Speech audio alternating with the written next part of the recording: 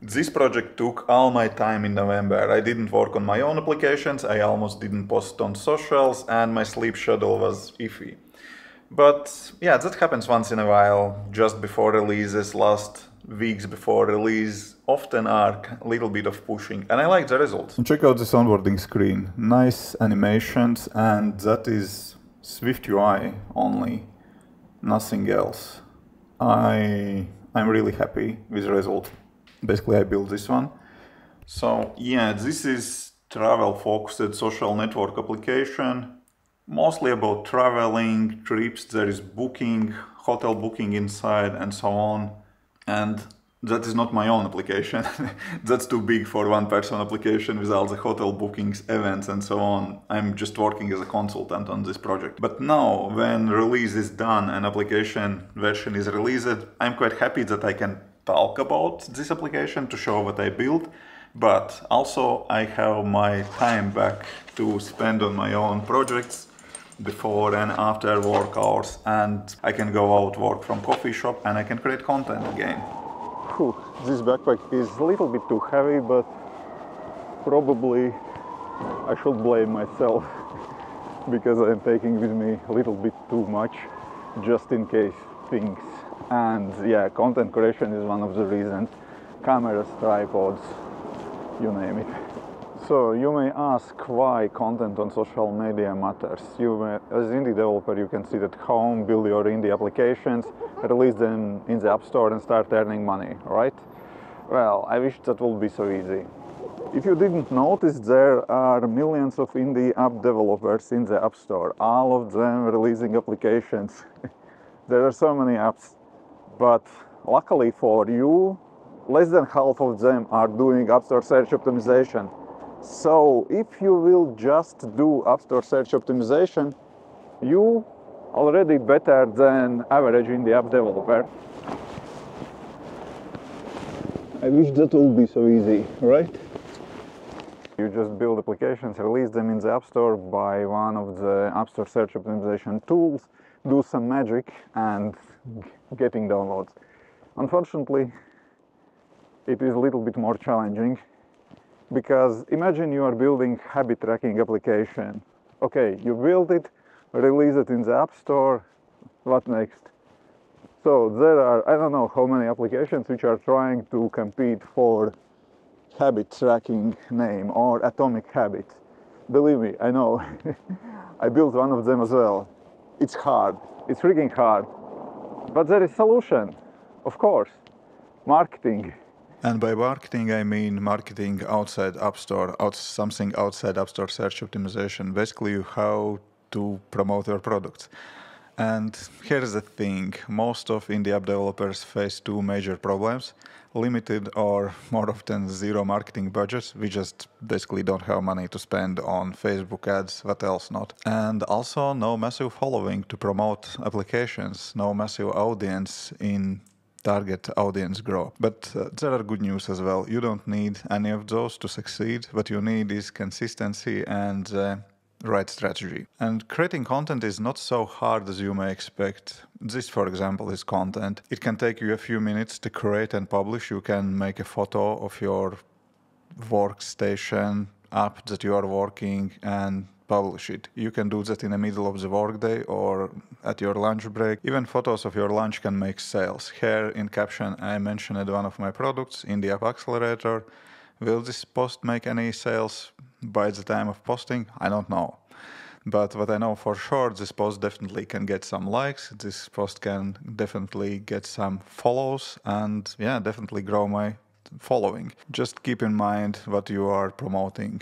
For example, if you are promoting one of those AI identifying apps, for example, to identify mushrooms, trees, or stones, unlikely post like that will help you. If you are promoting products for indie app developers or developers in general, or maybe you are making some food calorie counting application, this post can work just fine. Of course, not every post should be just about sales. You can share story behind the scenes as well. It's kind of nice to see that the creator behind the content is a real human being as well, and not only kind of posting download my app style content, but also kind of sharing life insights and so on. Fun fact about Latvia, we have about 5 or 6 hours of the daylight in the winter. So that's bad for those who have full-time office work. Imagine you're going to the job at about, I don't know, 8 at the morning, it's still dark, and then you are finishing job at about 6 or 5 in the afternoon, it is already dark. So you do not see sun if you are working full-time in an office. So I'm very happy to work from home and to be able to go for a walk in the middle of the day or just go to the coffee shop and work from there. Otherwise, that can become quite depressing. And for sure, I know that because I was working regular office job before in my product management job. Okay, back to home to finish work day.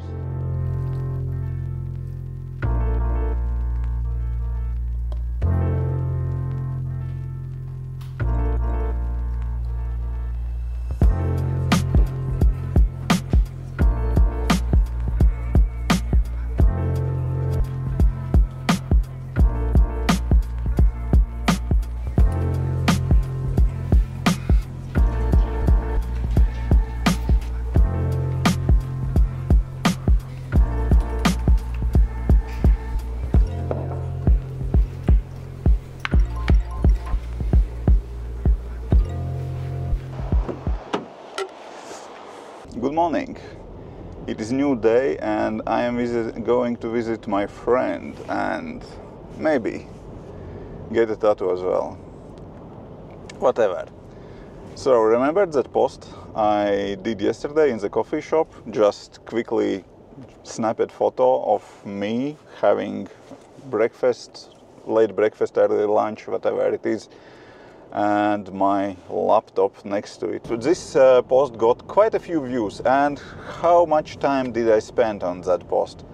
Almost nothing. It was just quick snap and I just wrote a title caption right here, so that took no time. I just wanted to show you that it is not necessary to spend enormous amount of time to create content. You can do that quite quickly by spending little bit time in your day. It's not so hard. Another way how to do those, how to create content and share what you are doing, is to record quickly videos about your day. For example, my friend from Indie app developers community, Davis, just doing for third month in a row already, he's doing like challenges, basically building application in a month, and he is posting daily videos, basically what he is doing. It's interesting. He is basically posting new video every day. Those are shorts, those are quick to make, and also it's not kind of hard to come up with content. He's just kind of sharing what he is doing. And yeah, what are benefits from content like that? Quite a lot.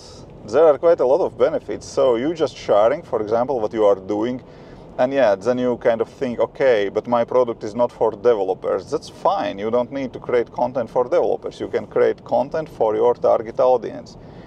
If it is, I don't know, young parents, just talk. No, do not show technical part of your product, but show how you solve problems that your audience have. That could work.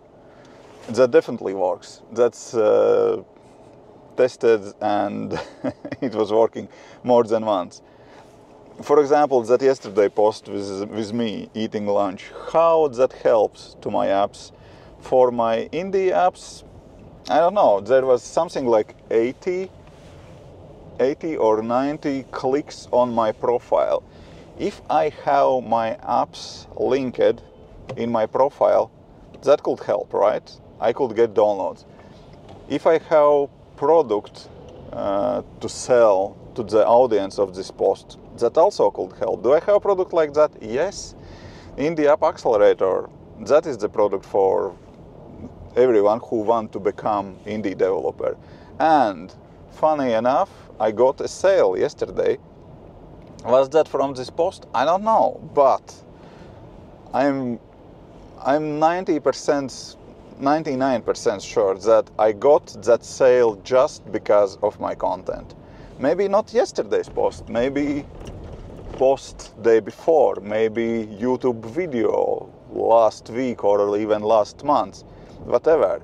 When you post this content, especially if you are posting long form YouTube videos, that is, I would say, evergreen content.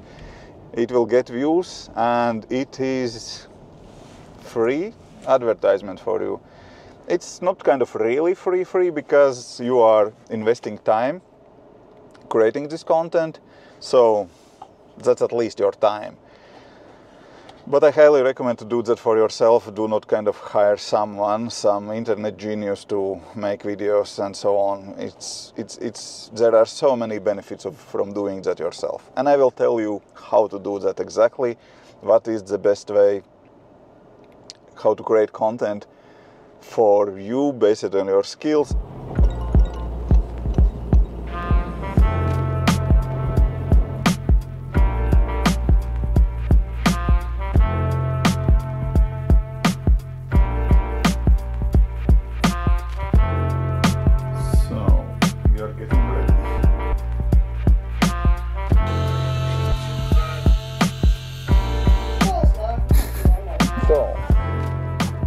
We were talking about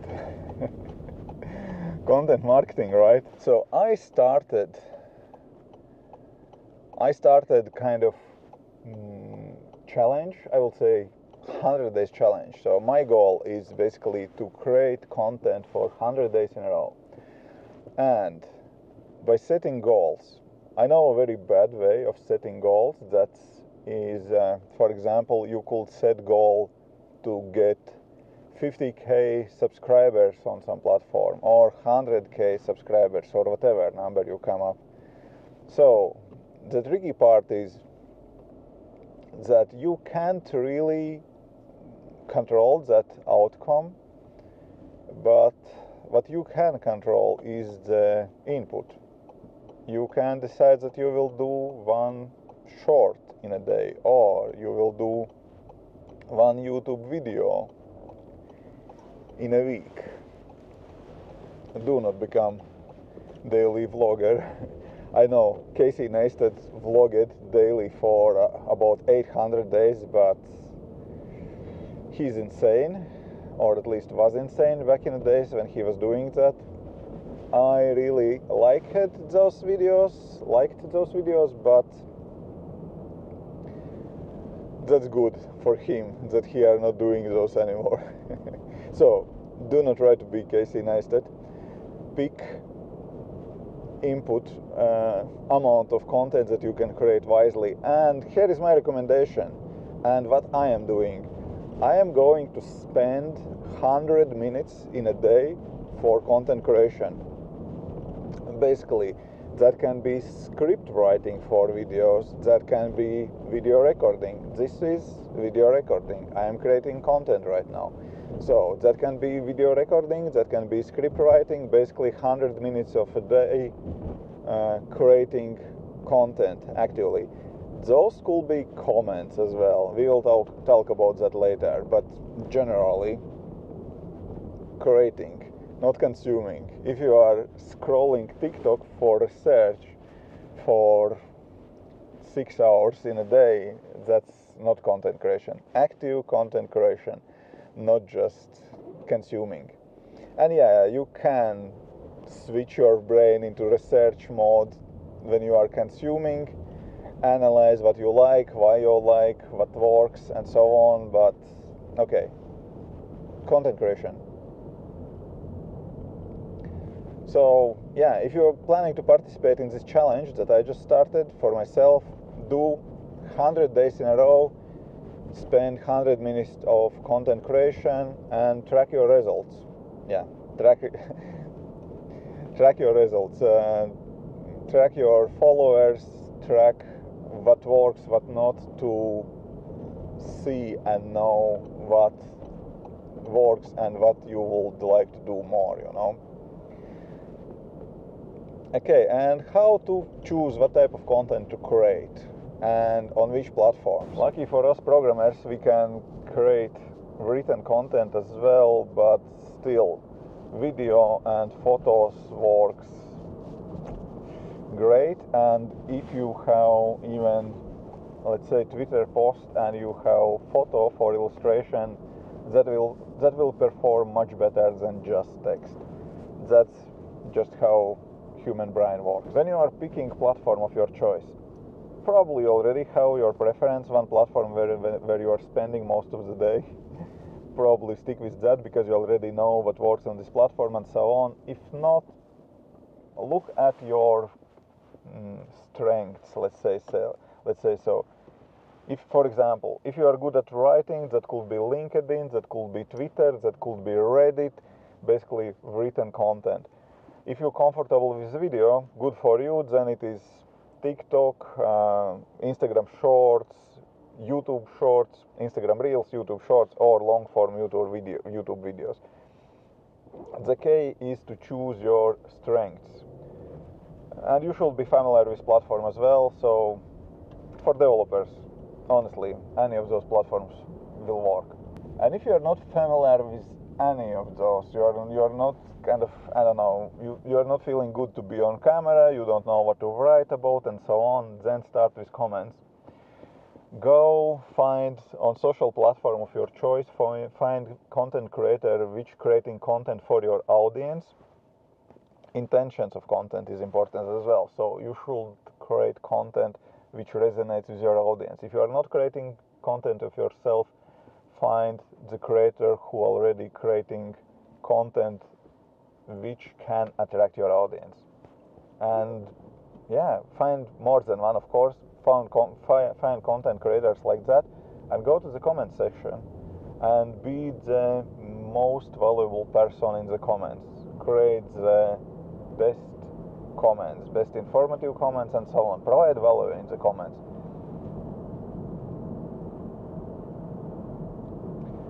For example, if you are on Reddit, you can go on Reddit, for example, if someone looking for whatever, habit tracking application. You could go in comments and ask something like that, oh, out of interest, why do you not use product X, which is your product? That could help you with Y, with this person's problem, you know? And just like that, do not be spammy, do not just kind of go and spam in each and every kind of post the same message and so on.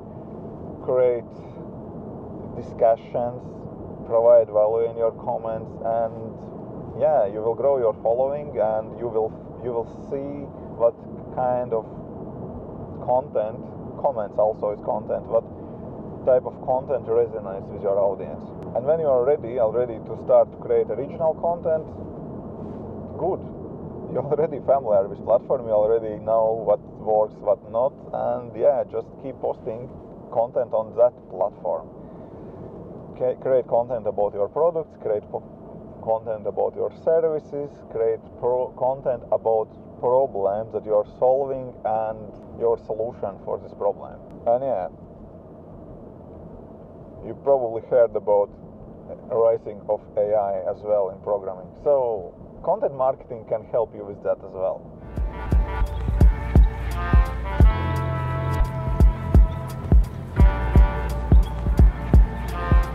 5 in the afternoon. Pitch dark already.